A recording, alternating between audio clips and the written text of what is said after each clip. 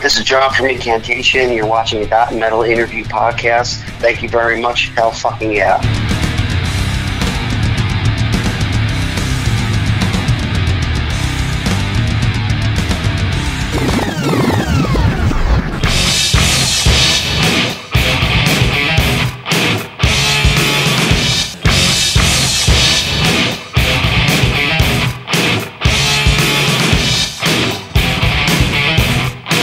That Metal Interview.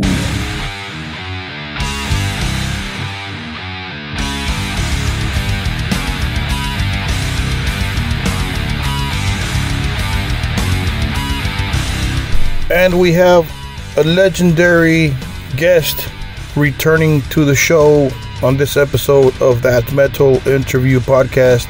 I am speaking of legendary frontman, guitarist, death metal voice John McEntee of Incantation makes his return to the show to promote their new album Unholy Deification, Relapse Records, to be released August 25th in a couple of days. Unless you're catching this episode after August 25th, then you already have access to the full album. And so he's here to speak of that album, to promote this and that from the album and their past tours. And he speaks of Kyle, the drummer, the original drummer from the 90s, or should I say the drummer from the 90s, since the 90s, who still works all of their albums but does not tour anymore since 2018, give or take.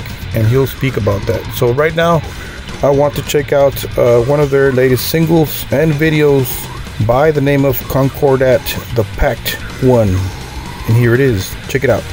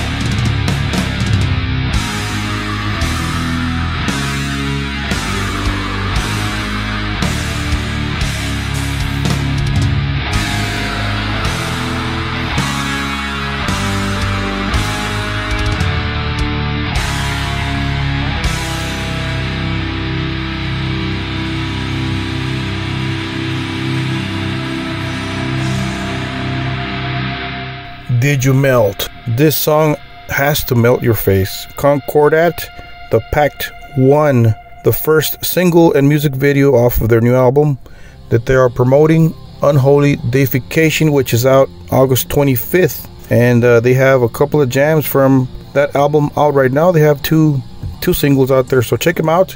Support Incantation and check them out on social media and blah blah blah, right? So anyways, here's our interview, our brand new interview with John McEntee of Incantation. Enjoy.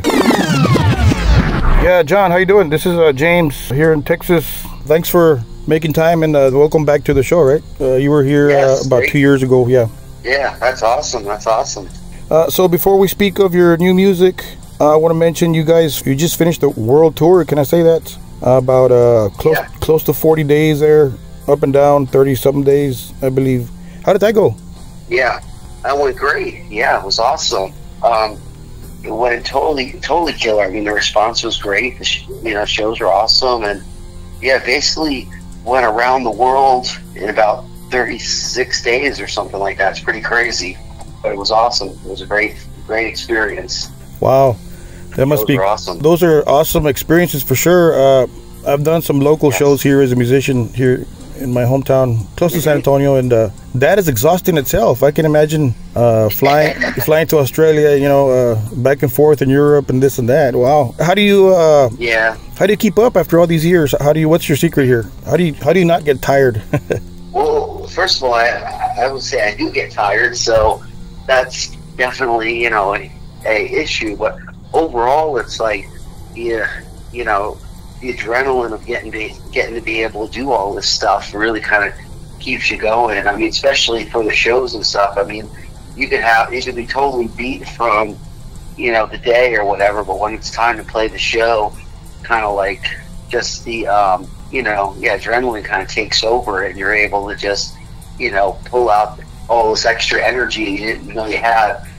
For me, just with doing vocals too, for me, I just gotta try to rest as much as possible before playing and stuff to be able to be able to perform properly and stuff. I mean, I kind of have it down pretty good now, where I don't have to really worry that much, but still, good rest is really the key to being able to travel so much and everything, and sometimes just finding ways to rest on your own, unfortunately on a plane or something like that, or inside of a moving vehicle or something like that. It's not perfect, but it's it's what it is. It'll work. Yeah. So what you're saying is, if you don't have enough rest, you might not be able to do the death metal voice, or what you're saying? Are you talking about your body, your health, your Well, it's just what I've noticed through the years was, because in the past when I had problems with my vocals, would be because of lack of sleep. Most of the time is like the major issue. So these days I just try to really focus on getting enough sleep.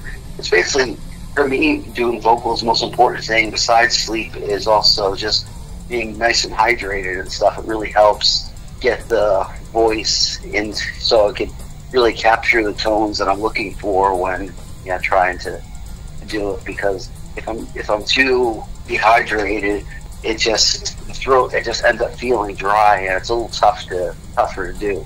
Any bad experiences this last tour? No. All of it was actually really good. I mean, the shows were amazing.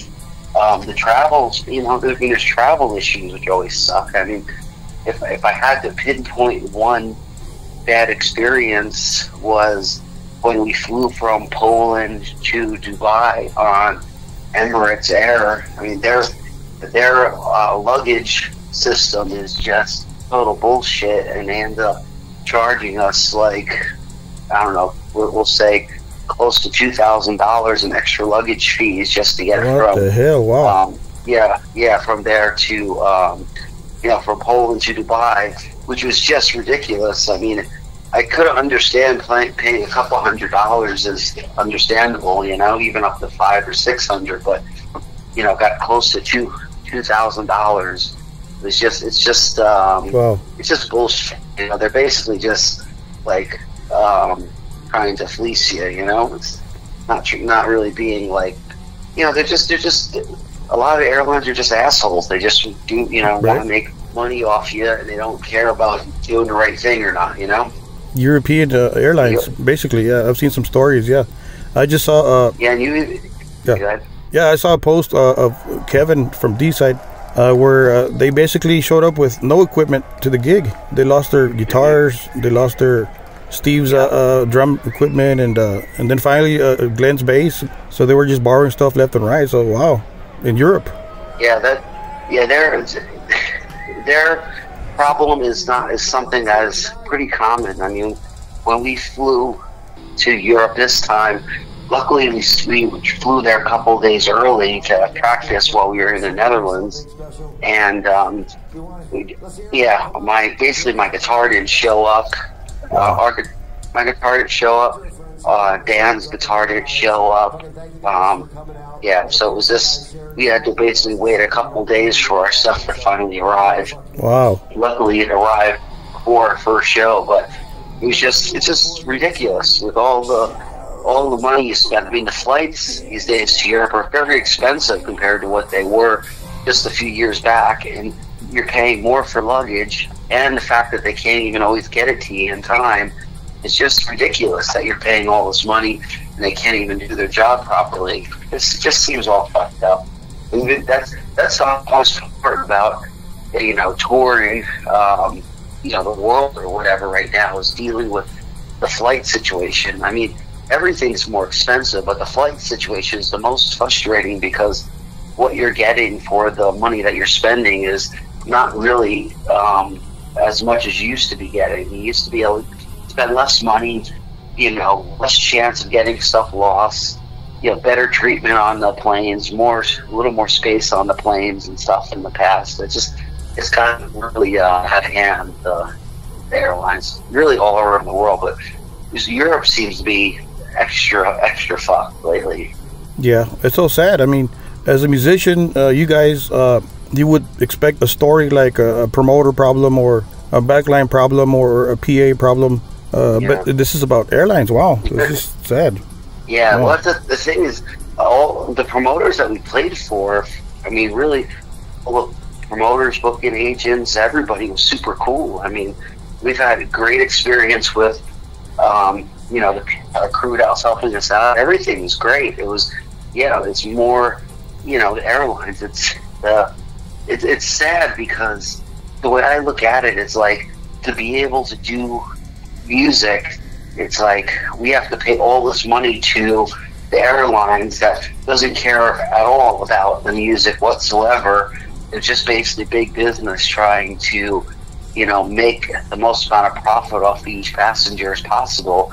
But it's just lame because it's like it's taking away money from the bands and the promoters. It's just all this is like a big thing that's kind of hurting the music scene because, if bands are doing a show as a fly-in, the amount of money that they're paying for the flights and the luggage and everything is so expensive that, the guarantee that the band makes is less, and, the promoter is spending extra money they don't need to pay. It's a real issue. It's really a big part of, the problem with touring. I mean, last year when we toured Europe in the summer, our flights were in the ballpark of over $10,000 for our flights and luggage just to get over to Europe, and that's only for 4 people. I mean, that's crazy. It used to be the same flights with luggage would maybe cost about $4,000, $5,000 on the high end, and it was basically at least double. Last year, it's gotten a little bit better now, but still not very good. It was still super expensive. Like I said, the service sucks. So that's a bummer. And I hate to go rant on the airlines, but that's really the whole. Man, I can't think of any other bad things. Everything else was fucking awesome on the tours. Pretty much. It was just all flight stuff that sucked. Yeah, you're not the first to complain or about airlines. Other artists, a bunch, have said the same thing. It's just horrible. So, in fact, I seen a post, I think it was around Hellfest time, that Lord Araman was complaining about Air France losing like a bunch of their stuff. Like, I don't know if it was like their guitars or if there was some of their stage stuff or whatever, but yeah, basically they had to play the show, I think, without some of their gear and stuff, you know. Wow. And I remember last summer when we were playing I can't remember where we were at. I want to say we were playing Exit Fest in Serbia, and Rotting Christ were coming. I mean, it was a different fest, but Rotting Christ just, you know, got to the hotel. We got to the hotel, and we're friends with them, pretty, you know, known them for a while. And you're talking with them, and it was like all their gear didn't show up too, pretty much, for the show, you know. So they had a really great spot. They were opening up on a fest or playing right before King Diamond or Merciful Fate or whatever, and they had to borrow gear to be able to play the show. You know, it's just these kind of things are just, you know, I don't get how they screw it up so much. They used to know how to do it before the pandemic. They used to know how to get you your luggage in time. For some reason now, they like forgot one of the basic things about being in airlines. Besides getting you to where you want to go, getting your stuff there too. It should be you know, it should just be common sense. They should be able to do it, right? You know? I think I have the solution, John. I think I'm gonna look for a billionaire, and I'll buy you guys your own jet, and every we'll start with the death metal bands, right? Yes, exactly. Yes, trust me. Yes. I mean, it's crazy because the bands that could like afford their own jet, I don't have to worry about it that much. It's like all of the younger bands or smaller bands like us or something that are like struggling like crazy to try to make things work, and you don't have access to something like that. So yeah, it's a bummer, but it's okay. I mean, you know, it's there's always going to be something that bands have to deal with that's negative to be able to do what we love doing. So it's not like that big of a deal. I mean, we at this point now, when we take a flight, we're all just like, okay, this is going to be fun. You know, we know before getting there that somehow we're going to get something that's going to be fun. Wow, but, you know, like, you know, but once you're there and you're playing the shows and everything, you know, that's just amazing. So you you're able to not think of it for a while, you know, so you have to take the next flight, you know? Yeah, so, well, changing subjects here, Unholy Deification, a brand new album coming out in a couple of weeks, I guess, August 25th, Relapse Records. Are you excited for this album? Yeah, I mean, I think we all are in the band. I mean, I guess you're always excited for a new album, but this one, I feel, you know, I'm just happier with this album than I was with the previous album. You know, I was happy with the last one, but there were a couple issues, you know, that I just wasn't excited about. And this one, I think we kind of really got the sound that I think works for us, where we're able to get the good production, but still have that dirty, raw edge to it. And, you know, you still have the kind of underground vibe to it, which I think is good. I really like, and I just like the overall, I like the overall album, the songs I'm really happy with. I like the collaboration between the members of the band. We just really did a lot of musical collaboration on every song. So, you know, it's all really fun, cool stuff to be in a band and, you know, work with such amazing people on songs. And yeah, it's just something that we're definitely, you know, extremely proud of, and looking forward to having people hear the whole thing, because I know the couple songs are out because of the, you know, the singles or whatever. But with our albums, a lot of times, I don't think you can really get the full picture unless you hear the whole thing, because there isn't just like one type of song or two types of songs on the album. You try to really mix it up and give different kind of vibes throughout the whole thing. When you guys sat down to write this stuff, do you think of the fans, what they're gonna like? Are they gonna approve, disapprove, or do you think of how it's gonna sound live, or what goes through your mind when you're coming up with a riff or lyrics? Yeah, I mean, for myself, I don't really put the fans, you know, into consideration when writing it, because for us it's always been very personal, the writing process and doing stuff, and it's like, I guess I have a concept where, we have to write what we believe in, what we feel is the right thing to do, and if people are going to enjoy it, they're going to enjoy it because they like what we do and they relate to what we're doing, and we're not trying to just cater to them and stuff. So I think for us, it brings us kind of closer to our fans because we feel a stronger connection because we are a band that isn't really trying to crowd please with our music. I mean, of course, it's great that people like it and stuff, but it's not the main goal. The main goal is getting out whatever the expression is that we're trying to get out with the song, and that there is a reason, in our opinion, for the song to exist, and not just be something that is thrown out there just so we can release a new album kind of thing or whatever. What I've heard so far, the new songs, Concordat, if that's the right pronunciation, The Pact. Yes. Homunculus, Spirit Made Flesh. These are badass, awesome jams. I mean, where do you get your ideas from? Where do you, do they just pop up in your head, or do you listen to other bands, or how do you come up with this stuff? Yeah.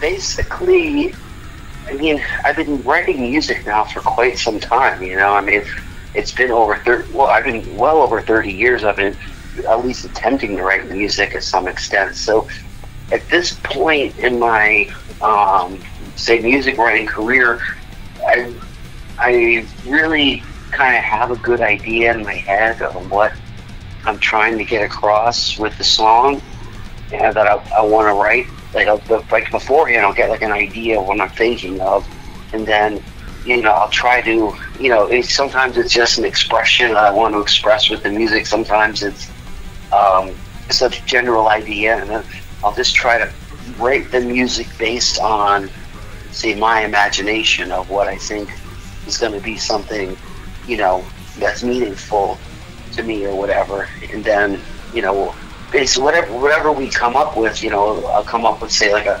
base, either a shell of a song or maybe a couple riffs here or there, and then we'll bring them to practice, and we'll just try to work off everyone's vibe on the riffs and stuff like that. Because part of the big thing about us when writing is that even if somebody comes up with, say, the majority of a certain song, so all four of us in the song write, I mean, all four of us in the band write, so everybody has ideas out there and stuff, but whoever's the idea is, we all just try to come up with things that maybe work better with it, or try to basically just kind of vibe off each other and try to make the best of everything that comes our way, and do it in a very respectful and unselfish way, where we're more concerned about the quality of the end product than necessarily who wrote the stuff, because in overall the band, doesn't matter who wrote what song. It matters if the songs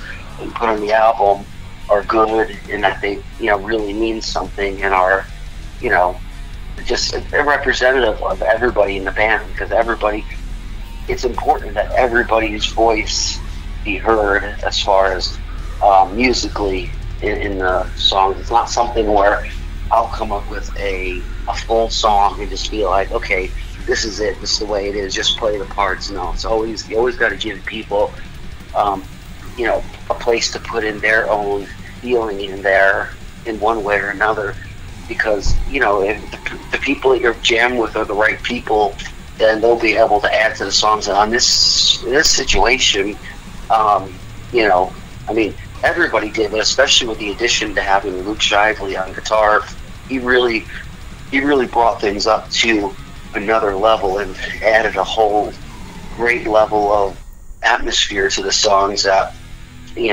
originally they didn't have. So it's really awesome to be able to collaborate within take things that were already really good and make them great because of his contribution and stuff. So it's awesome. Wow, that's cool. Teamwork. That's cool. Yes. Which is your favorite jam on this new album, John? That's a tough one to say. I mean, there's the problem with picking a favorite song is that there's different feelings in different songs, so different reasons for liking them. But song Invocation.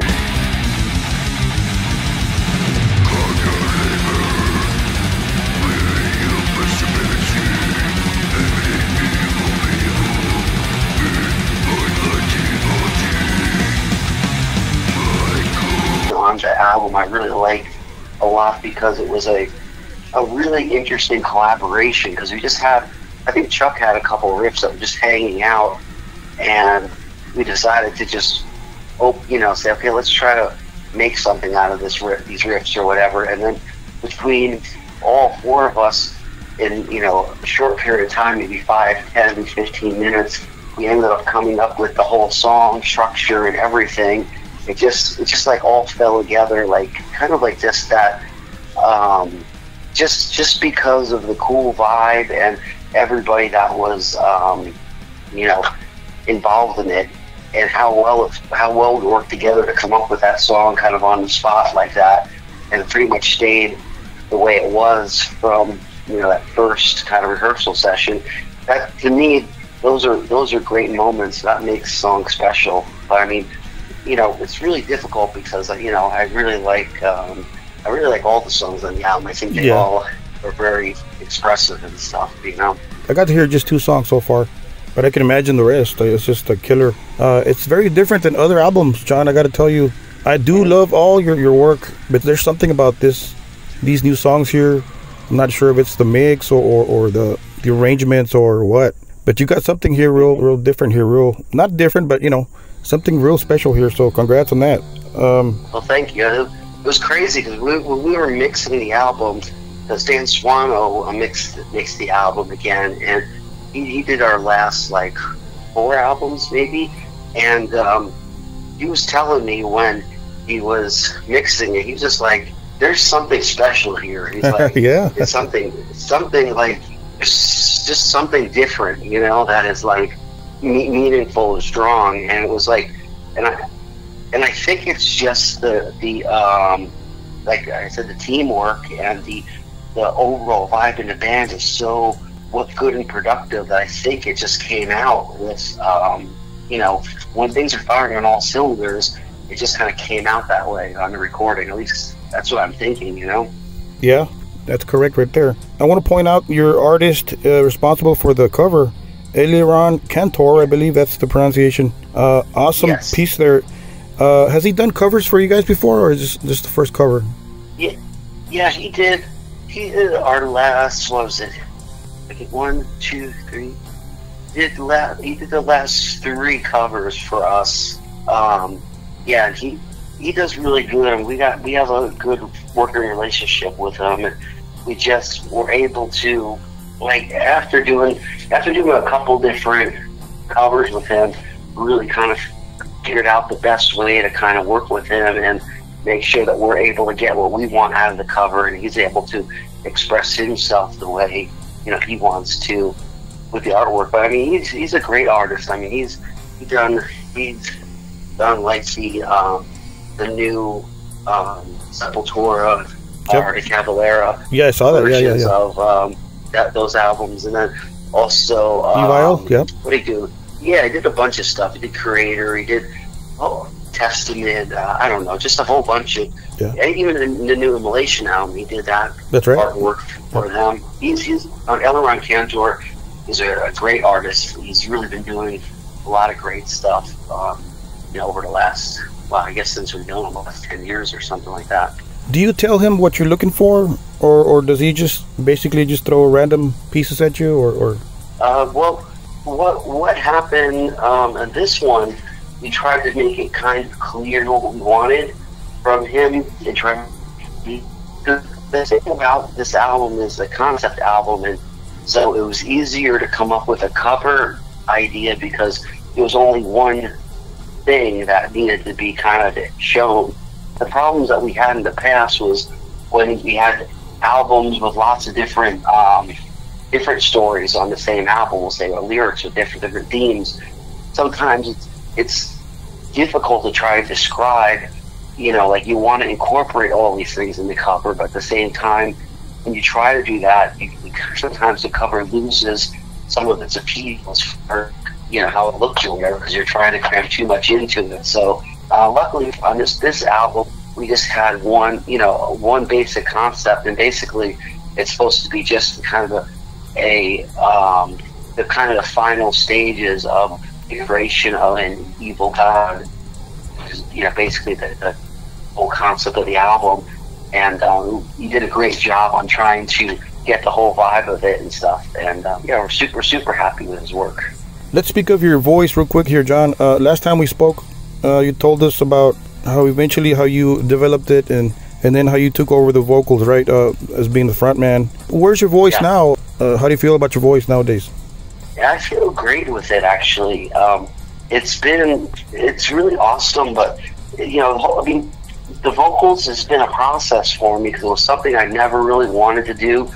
I never really prepared for until I prepared for doing vocals. So, but now I'm at a point where I feel very confident with it, where I'm able to know what I want to, what tone I want, what kind of expression I want in my vocals, and I'm able to execute it. So I'm really happy about that. I'm at this point in my vocal career, I wouldn't want to call it singing, my vocal career. I think I feel like I'm at the prime of my vocal that I've ever did, and it's really nice to know that over the years my vocals I feel are getting better over time, which is exactly how I would want it to go. So, because I know a lot of vocalists get lamer and lamer as time goes on or something, but for some reason I'm still able to do it, and I really feel that on these people should be able to hear in these songs the expressions that I'm trying to get across, and the passion and the feeling in the vocals. They're not just low growls. They're low growls, but they're also passionate, or whatever. Not passionate sounds like a really windy word, but if passionate was really strong, that would be the word. I can't think of the right word right now, but it's meaningful. It's not just a kind of thing. Whatever. A lot of bands are just very flat with their vocals and stuff, and it works fine for them. But for us, we like to have still some feeling in them, not just the low tones. Yeah, it sounds great. There's nothing I could say about it. It just sounds awesome. Whatever you're doing, keep doing it, and it just sounds great. So, it's so nice to hear that from people, because people seem to really be digging the way the vocals sound, and it's really great to hear that, because I really take a lot of pride, and I take a lot of time trying to make them the best I can. So that's awesome. Yeah, one of the best voices in the whole death metal genre, for sure, hands down. I mean, of course, everybody has their own style, and you got Corpse Grinder, you got Benton, you got great. Everybody, but you got your own. It's just awesome. It fits in with the riffs and the whole picture. That's the right voice, I guess that's my point. So awesome. Keep bringing the kill.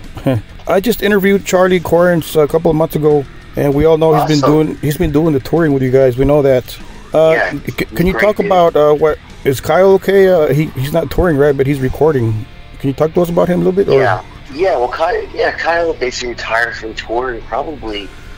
It's been a while now. It's been 2018, I think. He retired from touring.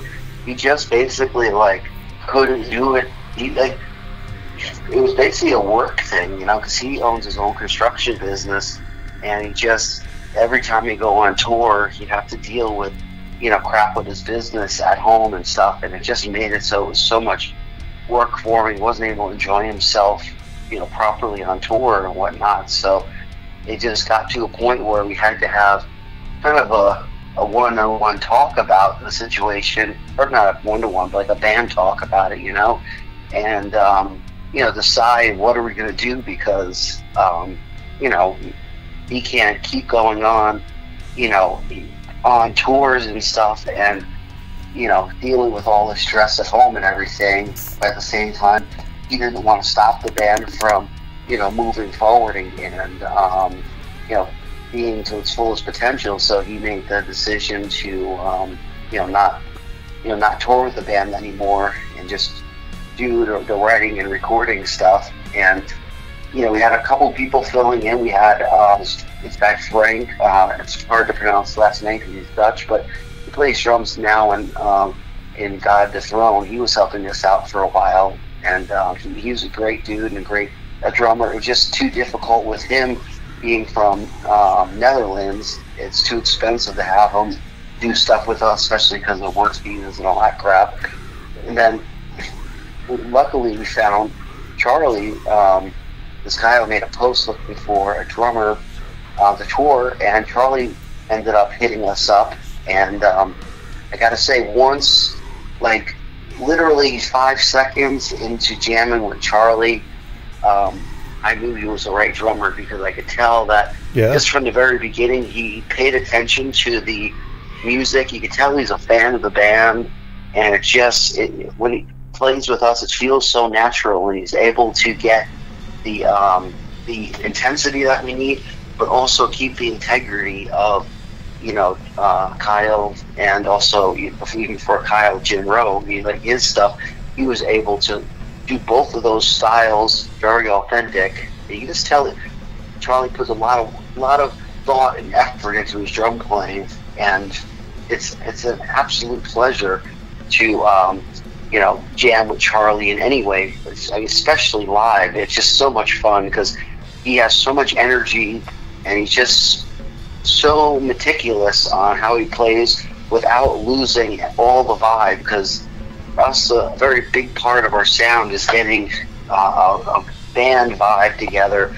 It's not always it's not just about being super tight, perfectionist machine. It's almost like we play more in even though we're a death metal band, we play more in say a 70s type full band jam kind of vibe, instead of we're vibing off each other while playing. It's not just hearing click tracks, just playing the stuff or whatever. No, we're just going for it, 4 guys in the room just telling the world to fuck off, and we're gonna kick ass or whatever. And it's such a pleasure playing with Charlie. I can't state it enough.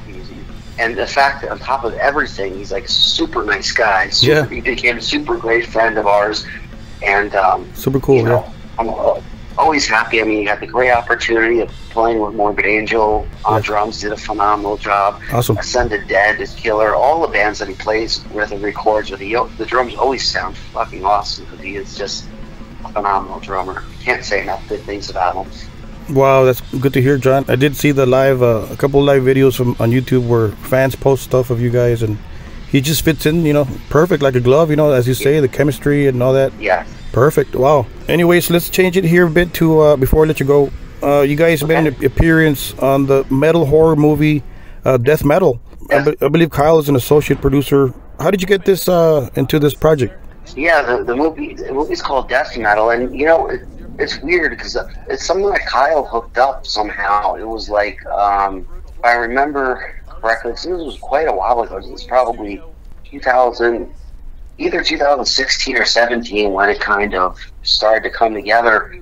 But as far as I know, Kyle was just in touch with one of the guys, or answered a message from one of the guys that was looking for bands to be in a horror movie, a death metal bands.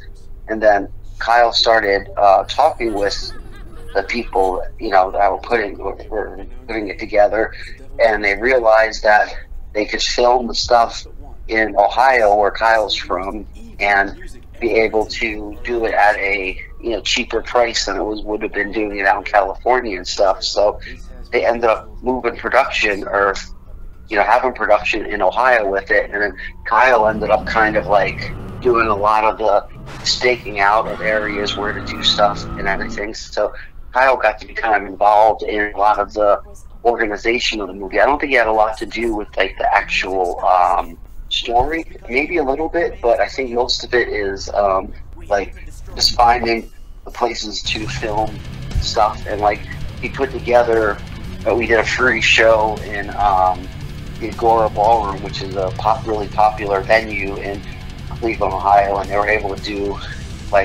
that's where they filmed this intro footage of us playing live and stuff there, and then just a little bit of it's supposed to be we're playing a show with this band. What's it called? Biz Sinister or something is the fake band, and we're supposed to be playing a show with them. And they're kind of like a has-been band that they were doing good for a while, and they fucked up, and I don't know, somehow they're not doing well anymore. And this was a show where we played and we kind of kicked ass, and they played and they got kind of like booed off the stage and stuff. And then then basically from that point on is where the horror movie part starts, because basically it's kind of a simple concept, but kind of a deal with the devil kind of thing that they make. They try to build up their career and stuff, and then they have to kind of pay for the consequences of it. It was a fun watch.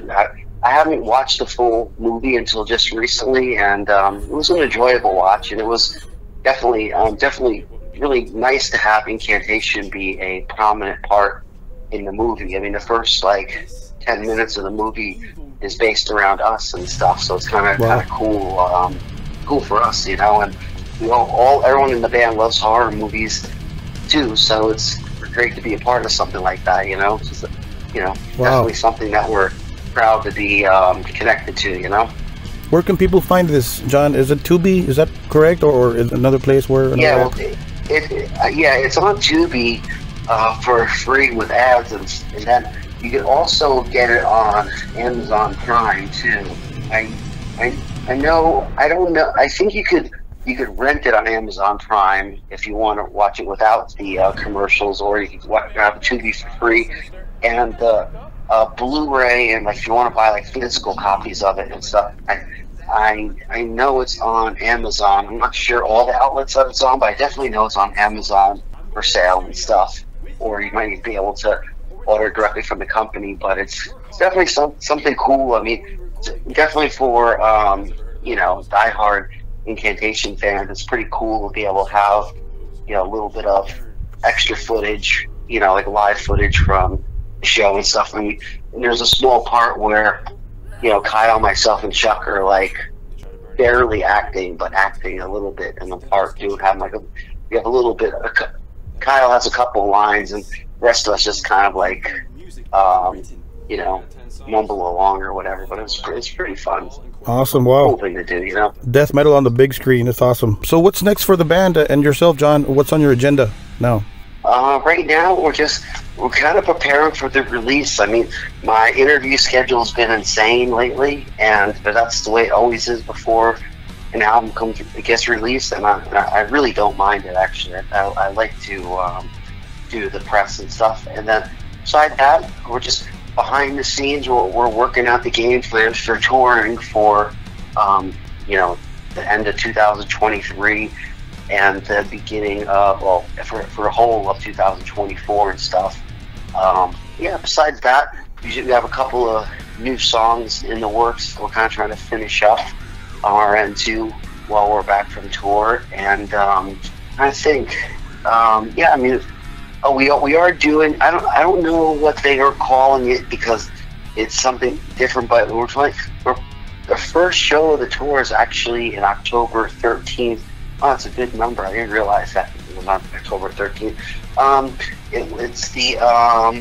It's in Arkansas of all places. They're having some kind of. It's not the Arkansas Death Fest, but it's something like, I can't remember. It's like Evil Dead Fest. I just got the name of it just recently, but I can't remember what it is. But that's going to be our first show, and that one should be announced within a day or so. And then besides that, we're doing the Hell in Heaven Fest in Mexico at the beginning of November. And then we also have, Mass Destruction Fest in Atlanta, Georgia. We're doing that too in the beginning of November. And then we have a bunch of touring in November, but we just can't announce it. It's going to be a few days. And I think once we do announce it, I think all the old school death metal heads are going to really enjoy it, because the concept that we came up for our next U.S. tours, I think something really cool that a lot of death heads were kind of hoping this kind of tour would happen. So I think it would be something really cool. Nice. So before we let you go, John, would you like to send a message to your fans listening to this podcast? yeah, definitely. Just want to thank everybody for support. It's really great to be back and do your podcast again. We're just super psyched to have our new album on Holy Deification coming out, and just can't wait to get back on the road, see everybody, hang out, and just play some killer fucking death metal. Just want to thank everyone too, for all the support. Been doing this for a long time, and we really, really do appreciate each and every one of your support, because it's just super important. We can't do this without the support from everybody. So we definitely have to thank everybody for that. And yes, I look forward to seeing you next time we play in Texas as well. Awesome, for sure. We'll check you guys out in Austin or San Antonio for sure, John. So thank you for awesome. Yeah, thank you for your time, John. I appreciate that, and you're still a super cool guy and very down to earth, and keep it metal, right? Awesome. Yeah, thank you so much. I appreciate it, and it's great to see that you're still trucking away at the podcast show and stuff. That's awesome. Awesome. Once a metalhead, always a metalhead, John. Thank you for That's that. That's right. You take care, brother.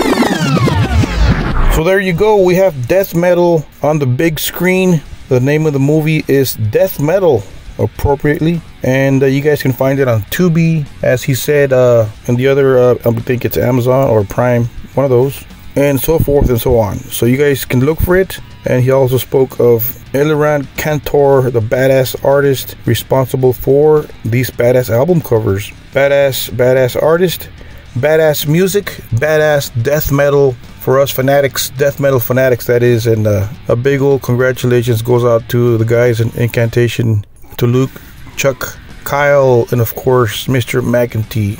And Charlie, who does all the touring as of their last couple of tours, I believe. So anyways, pick it up. Very cool record that's gonna come out. I got to listen to it. Unholy Deification. Awesome tracks. You guys are gonna melt when you hear this stuff.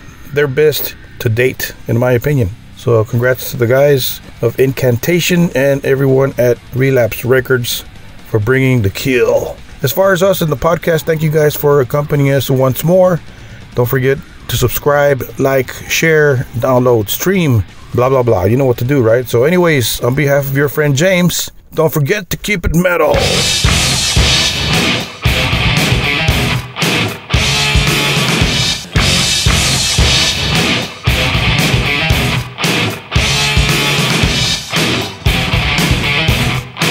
That Metal Interview.